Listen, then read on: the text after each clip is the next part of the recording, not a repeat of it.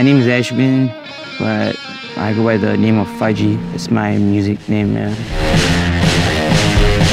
I play guitar, bass. I try to produce. I also work with like producers. Yeah. I like all kinds of genres. Sometimes I really don't know what my sound is, yeah, but I just do what I like. It's more of like grooving, movement first.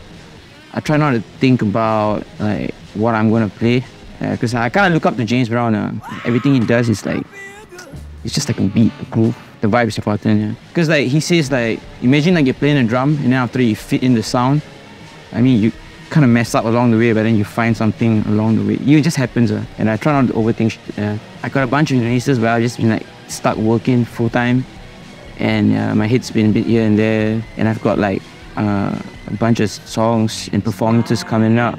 Yeah, I'm looking forward to that. It's like a jumble of different artists, genres, so it's gonna be fun. I'm looking forward to it. I haven't played a show in a while, so I'm like really stoked. Yeah. Just want to kind of let loose a bit. Okay. Library. Oh, okay, like songs. Okay.